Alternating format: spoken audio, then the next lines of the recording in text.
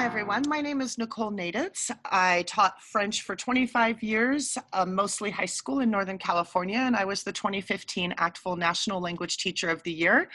But today I'm really excited to be here as your host in the first of a series of interviews centered on the high leverage teaching practices. So over the course of this program, we will be examining how we can use high leverage teaching practices in our work as language educators. High leverage teaching practices are those that are essential to successful world language instruction that meets the needs of all learners.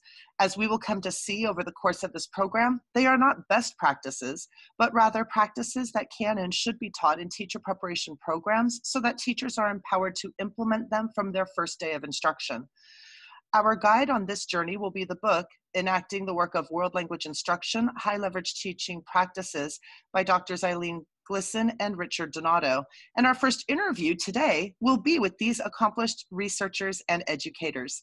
Subsequent programs will help us break down each of the high leverage teaching practices in a series of interviews with national leaders in world language education as they share how they bring these practices to life in their courses.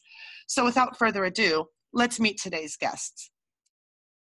Our first guest is Dr. Richard Donato, who is a professor and chair of the Department of Instruction and Learning at the University of Pittsburgh and holds joint appointments in the departments of French and Italian, Hispanic languages and literatures, and linguistics. His research interests include early foreign language learning, sociocultural theory, classroom discourse analysis, and teacher education. He has earned several awards for his research on foreign language education, including the American Council on the Teaching of Foreign Languages Modern Language Journal Paul Pimsleur Award in 1997 and 2006, and the University of Pittsburgh's Provost Award for Doctoral Student Research Mentoring in 2016.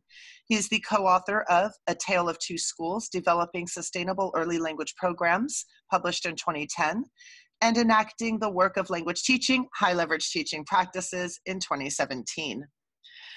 Joining him today is Dr. Eileen Glisson, who is a distinguished university professor of Spanish at Indiana University of Pennsylvania, where she coordinates the Spanish Education K-12 program. She was president of ACTFL in 2010 and is certified by ACTFL as an oral proficiency tester of Spanish. She is the co-author of Teacher's Handbook, Contextualized Language Instruction, now in its 5th edition. She is also the co-author of Enacting the Work of Language Instruction, High Leverage Teaching Practice, and Implementing Integrated Performance Assessment. She has published numerous articles in edited books and scholarly journals such as the Modern Language Journal, the Foreign Language Annals, the Canadian Modern Language Review. Dr. Glisson is the recipient of several awards, including the 2012 PSMLA Frank Mulhern Leadership Award for Outstanding Leadership in World Languages and Cultures, the 1996 Anthony Papalia Award for Excellence in Teacher Education. So it is my pleasure to have both Rick and Eileen here with us today, and we're going to start off with Rick.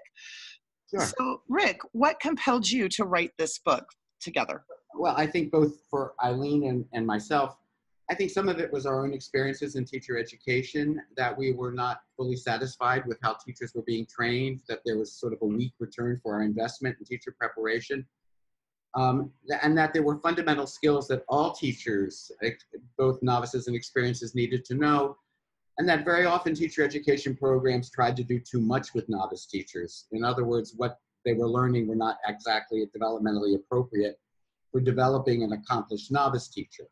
So we had a lot of attention was on the knowledge base, which is certainly important, but the teaching skill itself was reduced to, writing reflections or observation reports. And students were being trained in university classrooms, then launched into schools, and the connection was often weak.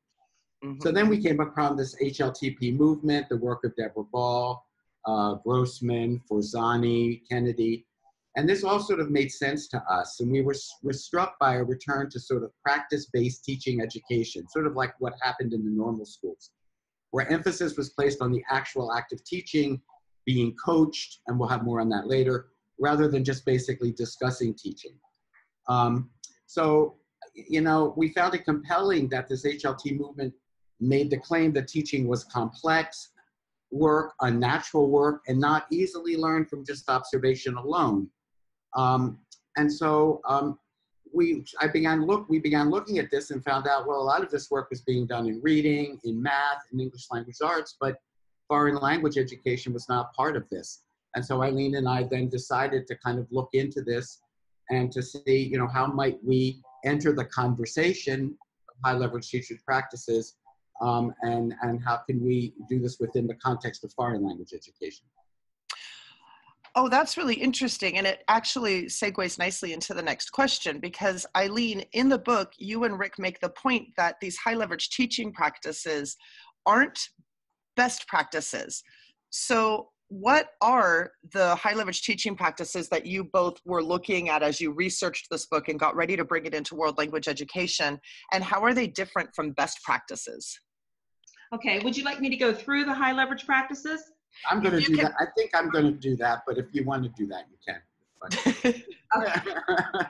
Okay, yeah, let me go ahead and do that. I kind of planned that out, so let me go ahead and talk about that. But basically, to answer the question about the differences, we have a lot of best practices out in the field that we've heard about, and these are often slogans that give us good ideas for what we should be doing in the classroom, but the slogans do not go beyond that. For example, we use authentic materials. We know that these are good, this is a good idea, this is a wonderful practice to have, but best practices do not explain how to go about doing that particular practice or why it's necessary in the classroom.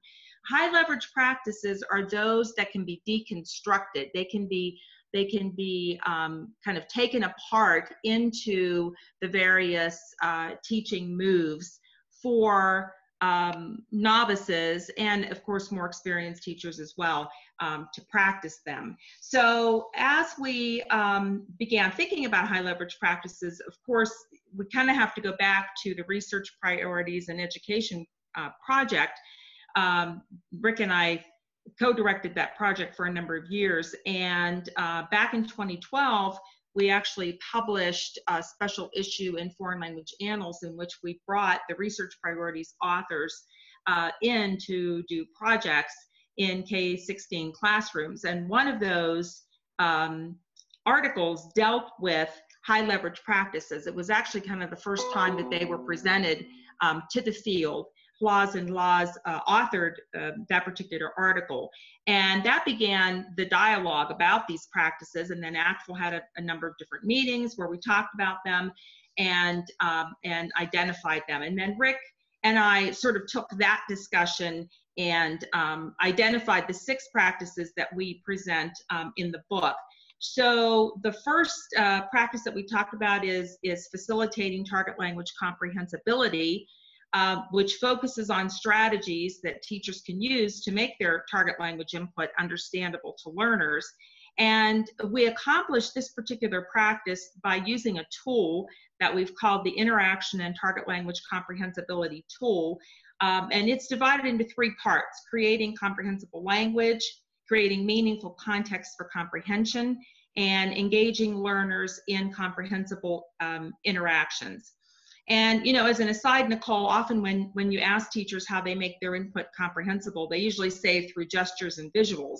And certainly while those strategies can be helpful, teachers often lack the ability to see other ways in which they can make their language comprehensible through strategies such as paraphrasing new words, defining words with examples rather than through translation, and signaling words with tone of voice, just to name a few.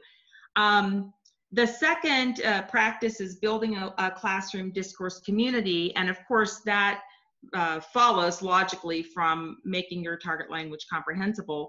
And this larger practice, or what we call large grain practice, is divided into 2 smaller practices.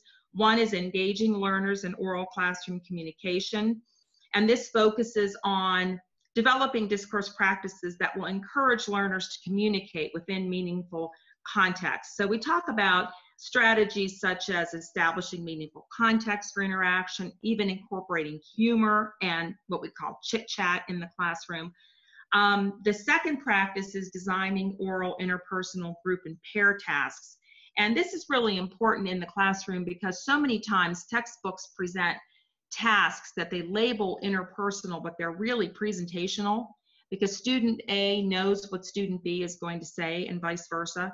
So we really deconstruct for teachers how to go about designing activities that are truly interpersonal, where there really is an information gap and where students have to negotiate meaning with one another. The third practice that we present is guiding learners to interpret and discuss authentic texts. And that's divided into also two smaller grain practices. One is guiding learners to interpret authentic texts, and then leading a text-based discussion. It's really interesting too, Nicole, that leading a text-based discussion seems to be a universal practice that most disciplines, even including mathematics, have identified as being high leverage. The fourth practice is focusing on form in a dialogic context through pace. And we distinguish in this practice between lessons that are just designed to teach the grammar point of the day from lessons that actually draw attention to form in meaningful contexts and using cultural texts. The fifth practice is focusing on cultural products, practices, and perspectives in a dialogic context through a model that we call the image model. The acronym IMAGE represents 4 steps of the model: images, seeing images, making observations about them, analyzing additional information regarding these images, generating hypotheses about cultural perspectives that could be demonstrated through the images, and then exploring perspectives and reflecting further. So these lessons are developed around a series of cultural images that lead students to make cultural observations and draw conclusions. And the final practice is providing oral corrective feedback to improve learner performance. It's critical to note that this term corrective feedback goes beyond the traditional notion of correcting grammatical errors, in as much as it really is a tool for mediating language learning and development. So the practice is enacted by means of a tool that we present, and it guides teachers in a step-by-step fashion to make in-the-moment decisions, more or less, about whether to provide corrective feedback or not, and what type of corrective feedback might best give, might best fit the circumstance given contextual and learner factors. Thank you. Rick, would you like to jump on any of those? I think Eileen did a good job of listing what the 6 practices were in this book and briefly summarize them. I guess one thing that I would say, if we take a look at that last one that Eileen was talking about, providing oral corrective feedback, and I agree with Eileen that we have to really watch this word corrective. I think something that's interesting and why I think this is a high leverage practice is that in our work with teachers, in particular some of Eileen's work with teachers, it's become obvious to us that teachers have never really thought about how they provide feedback to students, why they provide feedback to students, what their goals are, and that that the default position for feedback to students is often error correction to get the students to produce a grammatically correct sentence, and that's not the only reason why we give feedback. And so I think within this particular practice, we deconstruct this in ways that help teachers understand that prompting correction on the part of the student can be done implicitly with repetition and clarification requests, or explicitly with elicitation, cueing, or metalinguistic cues, or reformulating what students say with implicit recast or explicit correction. And this tool that Eileen talked about helps teachers sort of think through this process of feedback to understand the process better in the context of whatever classroom task they're trying to conduct. So it's that kind of deconstruction of these practices, this detailing of the practices, which we do for each one of these. And as Eileen said, often best practices tell us what to do, they don't tell us how to do it. And I think that's part of the appeal of this book, is that it's giving teachers, without being highly prescriptive, giving teachers an understanding of what the complex pedagogical moves are in doing some of these best practices that are out there in the field. Does that answer your question? Oh, absolutely. And I think one of the things that that really impacted me as I read the book was the intentionality with which both of you explored and deconstructed each of the practices so that teachers can begin to understand why each practice is important and what it looks like to enact that practice in the classroom. And in fact, on page 10 of the book, I was particularly struck by what it says there regarding these skills being those that are, quote, learnable in initial teacher preparation programs and developmentally appropriate for novice teachers. So Eileen, I was wondering if you could share a quick example from the classroom or the preparation program that highlights these characteristics of the high leverage teaching practices. Well, the very first practice that I mentioned in terms of making one's input comprehensible, I think is a perfect example of this, in as much as novices in methodology classes can practice these various ways to make language more comprehensible to learners through examples such as giving synonyms, rephrasing, slowing down one's speech, in not only language, but also using visuals and using gestures, and practicing setting up contexts where students can interact with one another, because we know that language is also comprehensible by having students use it, because that's the way that we know whether they're really understanding it or not. And so in a methodology class, and what Rick and I have found in workshops that we do with teachers, it's really quite eye-opening, that even though we do a lot of talking about this particular practice, when we actually ask teachers, how do you make your input comprehensible, it's a bit of a stretch for them to try to explain that. And so we can engage novices in presenting a new vocabulary word, for example, and trying to come up with ways to make it more comprehensible by defining it with examples. And these are the kinds of hands-on tasks that work really, really well in a methods class, and that we use, quite frankly, in workshops with teachers, both novice teachers and teachers who've been out in the field for quite a while. So all of these are very doable in a methods class and doable in field experiences and student teaching alike. Yeah, absolutely. And in fact, one of the things for any one of our listeners who hasn't yet finished reading the book, each of the high leverage teaching practices actually includes specific activities for those reading the book or those teachers that they're working with. They can work together on them. They could use it as a professional learning opportunity, even if they're practicing teachers in the field already, to really begin understanding what it would look like to enact each of these practices. Sorry, okay. No, go ahead. Okay. And in fact, I want to turn to another one now, because Rick, for those who wish to begin enacting the high leverage teaching practices, you recommend a cyclical model that has 6 iterative phases. So I was hoping you could briefly describe the phases through which teachers should progress. Yeah, and to keep in mind that this is both for teacher education. It could also be used, these phases, for professional development, in service days with teachers, ways of working with these HLTPs. The 6 phases is that you begin with some observation and analysis of the HLTP. So this is your basic sort of demonstration of what it is. From then, you move into deconstructing the practice as part of the analysis, breaking it into steps. What are the component parts? The intentionality, as you say. I think that's very important, is this notion that, yes, these are intentional and are decision points that teachers make depending on what they're trying to do. At that point, then there's sort of a planning to enact a particular HLTP with the help of the tools that we provide. This is often done in groups or pairs, so the lesson to be taught is collaboratively constructed and not the unique property of one individual. So this is sort of like the lesson study model. So there's group accountability here. No one feels personally responsible for success or failure when actually the HLTP is taken into the classroom. From then, an important component of HLTP is this notion of rehearsal and coaching.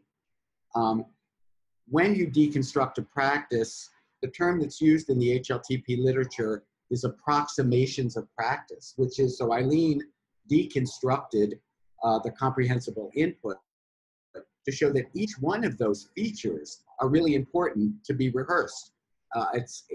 You can say it, but you actually have to learn how to slow down your syntax, simplify, emphasize with voice.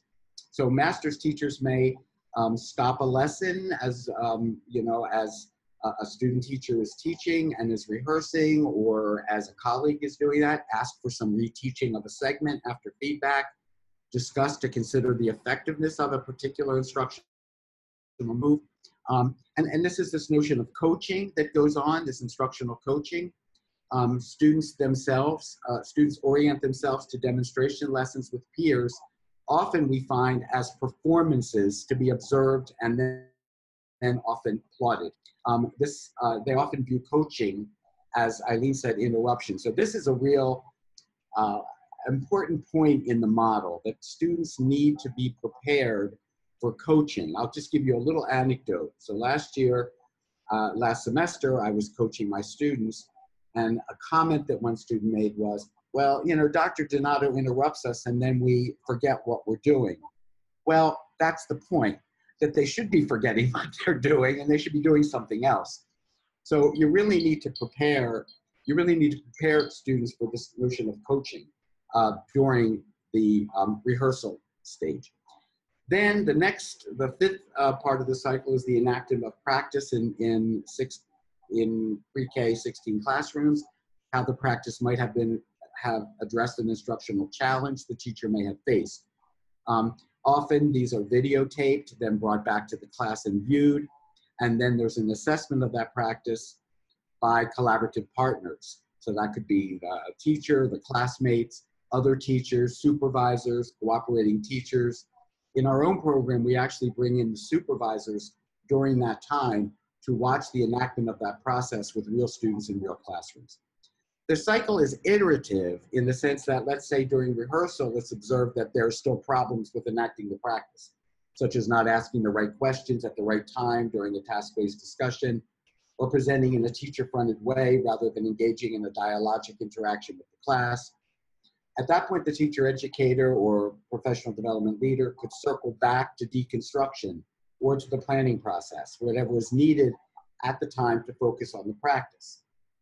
Or another example, if the practice does not go well in a real classroom, maybe the students are not speaking in a comprehensible way, students are not connected to listening to and making sense of the language they hear. The class could analyze the problem, revise the plan, reteach the lesson at a later time. So the cyclical model is flexible and responsive to how well teachers are carrying out the practice, and if the practice is actually what students need at the time. So this cycle of observe, deconstruct, analyze, enact actually concerns a degree of teacher decision-making in reference to these practices. So we don't want to leave the listener with the idea that these are prescriptions that are to be followed in some lockstep fashion. Rather, we argue, as Kennedy does in her 215 article, in the practice of teaching. In teacher education, we need to spend less attention on exclusively focusing on bodies of professional knowledge, less attention to ensuring that teachers carry out the specific teaching behaviors and moves in some lockstep fashion. And we need to spend far more attention to the persistent challenges that comprise teaching and how our knowledge and the recommended HLTPs or core practices can address those problems. So I think this iterative cycle tries to help novices and experienced teachers understand how both knowledge and practices and procedures are relevant to the kinds of problems they face in classrooms, and how to think more analytically, not just reflectively, in some unanchored reflection, but analysis about these practices and how they're being carried out. But of course, this means that teachers need to understand the practices first to allow them to use them flexibly to address the instructional challenges they face. So we actually conclude each chapter with a section on how practices address larger educational goals. Thank you.